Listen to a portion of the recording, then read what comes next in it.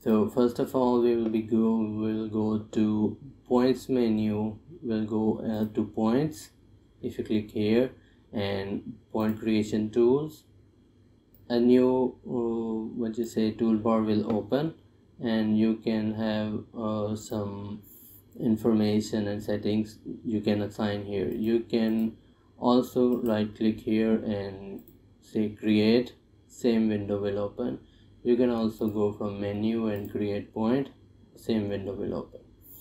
So in here there are some default settings that you can make here. When you click on this arrow up or down, default layer when you create points will be V node, and point creation will be local coordinates are northing, easting, grid northing, easting. Geographic coordinates are latitude and longitude. Prompt for elevation. Always whenever you create a point, it will always ask for elevation. If you don't want to assign this manually, but you want it to get it automatically, you can assign it to automatic. And default description, this is some important thing. When you create a point, you don't have to click again and again to tell it that this point is OGL or finished road level, or it is a tree, or it is some other specific thing. So you can assign here and just directly go and create points, and it will automatically be assigning this description to whatever points you create after this. In this case, we have the survey point file, which is in CSV format file. This is the CSV format file you can see here. It is the first column is point number, second is easting, third is northing, then we have elevation, and after that we have the point description. So these all points are already assigned, and we got from the survey data. This is the data that we'll be using in our Civil 3D file. So let's go and import this data in our drawing. So use this tool to import points. Just click it and new window will open which says import points, and from here you can say add file. I will just copy this path and paste here, or you can simply browse to the location where your file is located, and I will change this to CSV. There are many CSV files, but I'm going to use this one. Open. So this is what it shows like. Up here it shows that the file name is this. I will show the next thing. It is we know that what is the data type in this file. So in here, click the file name, then we will specify point file format. What is the file format? We have point, easting, northing, Z elevation, and description. This is the preview of same Excel file, the CSV file that we checked already. It is point number, easting, northing, point elevation, and draw description. You can see here the same type of data is mentioned here.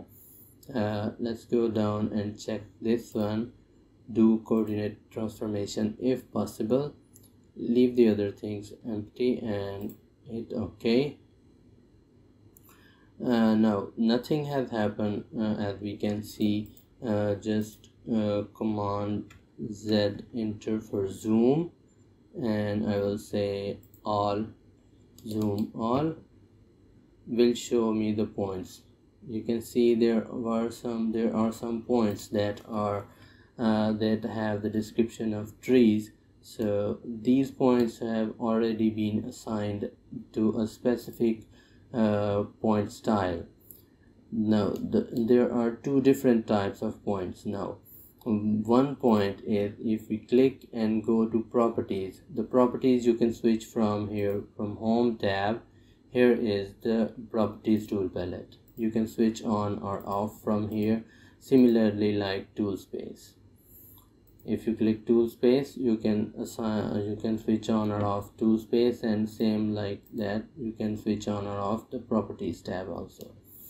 So if in here you click this point and go to properties, it says that it is a Cocoa point, and name is this, point number is 387, raw description is OGL. This raw description it has gathered from the CSV file that we have imported.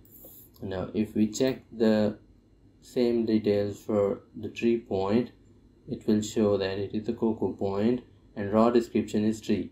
So all of the points that have a raw description of tree has a separate style of point. Now let's go ahead and separate these two point styles in two different groups. Let's go and create a new point group, and we will say it is original ground level. Okay, and it should include any points with raw description matching OGL. Okay, that you can assign from information. You can go to include and with raw description matching to OGL. There are different functionalities that you can use with number matching. If you have a specific number that you want to add in this point group, you can assign that point numbers with elevation matchings, with name matching, with full description matching. No, in our case we have raw description matching, and we know these points with the raw description of OGL, we will be assigning it to this point group name. We will say apply. Okay, you can see that now the point style has changed, the display has changed. Now it looks odd and it looks bigger, so we will choose this and minimize the display of these points. I will close the create points tool palette. You can see this point now, it is showing the point value, the point number value, point elevation value, and its raw description. You can see here all of the OGL have this specific display. If I go click it, right click here and point group properties, you can change this from here. You can assign it as this description only. If I hit apply, you can see it has changed. And if I go to say elevation only, it will only show the elevations of the OGL points, original ground points. It will not be changing the other points which are tree points. For tree points, we are going to create another point style which we will say trees, and this point group should include all of the points with raw description that is tree, and this point group should be showing the point style should be tree, and it will only show description only without any elevation. I will hit apply and OK, and this is what happens. I will simply go here and change this to trees, apply, OK. This is the point group which is trees, and point style, point label style will be overridden. Apply. Okay, now it shows tree with only the description. Now these point styles, now we have one point we imported a file and we split the points to different two different point groups. If you want to there are two things now. When a point is there are two things. One is the label of point, the other thing is point style. This is the point style, how the point looks like, and this is the label of point, the description or elevation or whatever it is. Just click it and go to properties. You will see here what we have. Point label style is default. We can change it to northing easting. We can change it to point number, elevation and description. We can change it to point and description only. We can change it to whatever we want. For now we will say it is elevation only.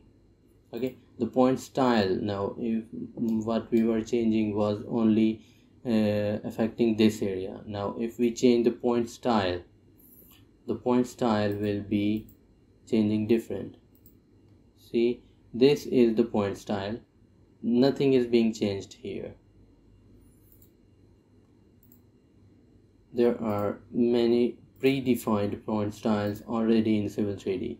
You can assign any of them. In our case, we'll be using basic one, which is the cross and this red cross. You can change the point style from going to point group properties, and you can edit to default styles, point style, basic. You can edit this basic point style from here. Now how it is created, name is basic. From marker point, this is the marker point, the cross, it shows how it looks like. Use custom marker. We can say it should be only a dot. If we hit OK, apply, OK, apply, OK, now you can see there is a dot only. If you want to change it to some other one, simply click it, right click, go to point group properties, basic. Otherwise, if you want to create a new point style, go to click on this arrow down, copy current selection, and we will say this one we have test 1 point style, and the marker should look like a round with cross,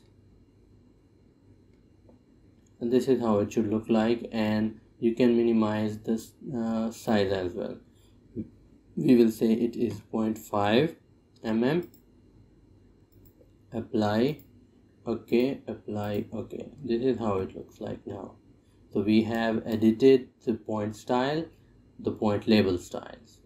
This is how you can change these things.